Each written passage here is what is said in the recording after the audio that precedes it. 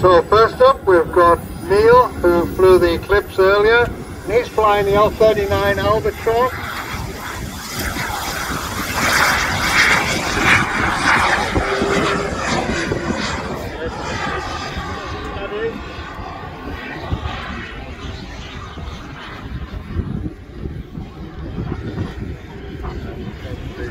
The Hunter, which is going to be flown by Tony Hooper.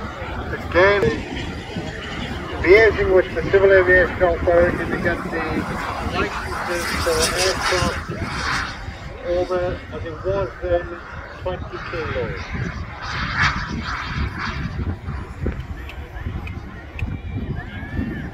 Now get the camera.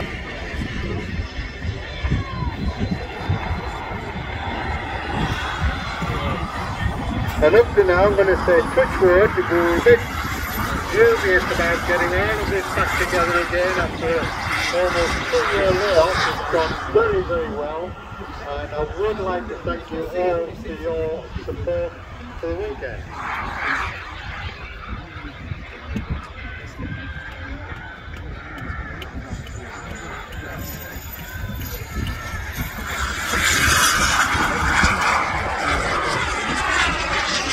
Scale 16. They don't fly slowly these, but that was one tremendous landing. It was absolutely feather-light for training aircraft. So please don't expect to get your hands on a jet, but we would like as many people as we can to go down there and have a go. It's great. We always would like new members. We have the tent here for the Large Model Association. And as you look down their flight line, with one or two exceptions, you would see that our general demographic for age is probably between 60 upwards. So what we'd like to encourage is to try and get young people involved.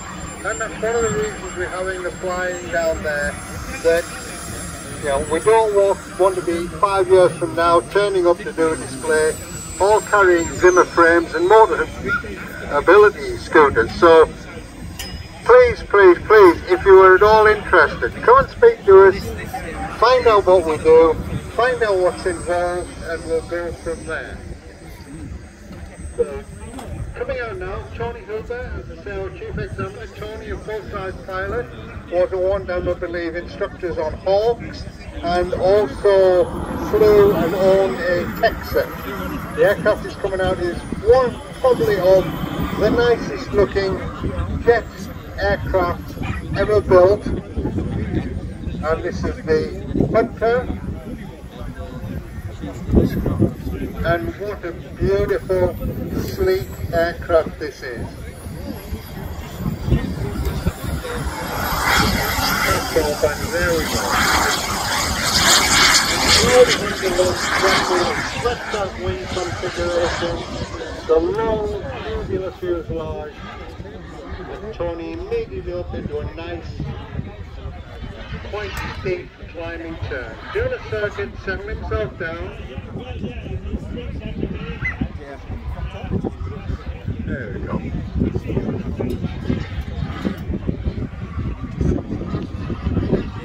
And it's just so graceful in flight, this aeroplane. It hasn't got all of the new stuff on, all the bits and bobs that you hang on to them. It's built cleanly and to a beautiful design.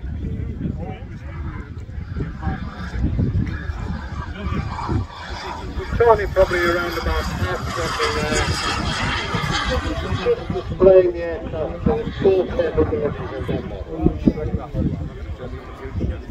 Reversing your circuit now, left-hand turn, descending.